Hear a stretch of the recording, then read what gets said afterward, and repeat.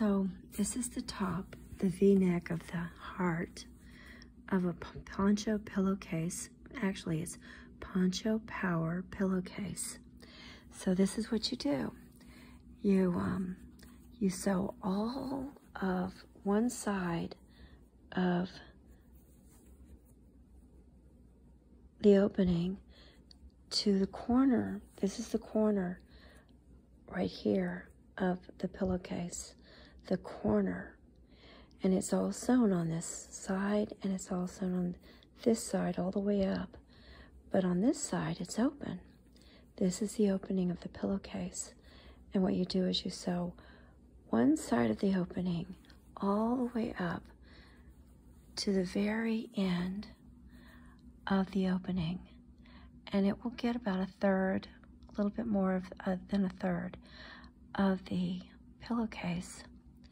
And then you come back and you are at the corner and you sew halfway up of the opening so that both sides of this opening are sewn, leaving this open.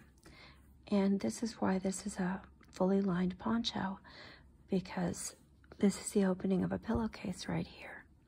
So that means the whole pocket can go everything, your keys, your phone, and your wallet, or maybe a tin with all of your cash or your change or your cards. Some people use tins so that the numbers can't be stolen by contraptions. So you put all of that in here. Now if you're right-handed, okay, this would be on the left. If you're left-handed, when you're looking at it from the other side, from an observer's side, then it would be, the opening would be on the right. It would be on this side over here.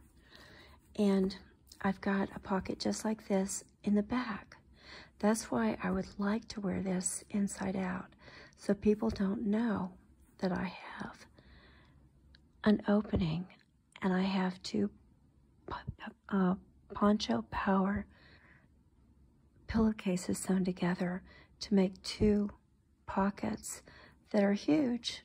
I mean, if I go on a vacation and I buy too many t-shirts, I can put all of those new t-shirts inside my poncho, and I wouldn't have to do anything as far as putting it in an overhead,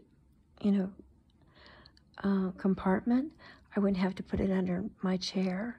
It would just be a real easy thing. I could just have it on me and use it as a pillow if I need to take it off because I'm hot.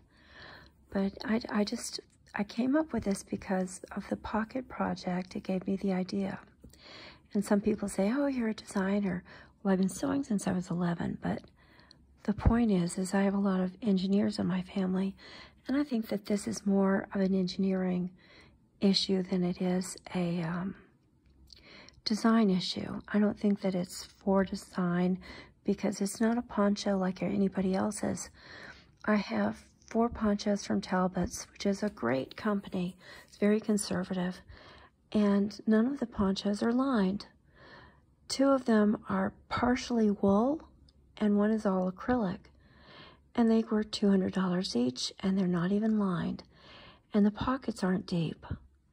They're all right. They're at least 4 inches, but they're not deep. I couldn't put my purse, my keys, and my phone in them.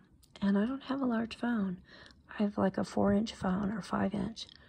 It's not one of those large iPhones. All right, so anyway, Poncho Power pillowcases. How many pillowcases do you have in your closet that you could make a poncho out of? Use when you travel. Give it to someone who has a port for cancer, or is getting dialysis and has to have a lot of IVs.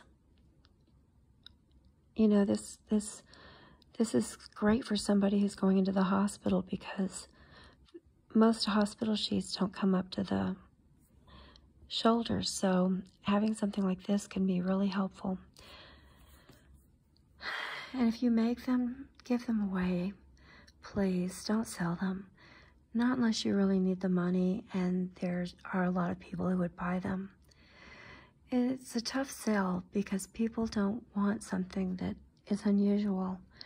My dad wore one, and the reason he wore it is because he got cold at night, but also he wore it because it was plaid. I didn't make something pink or with flowers for him. All right, have a wonderful day and have fun.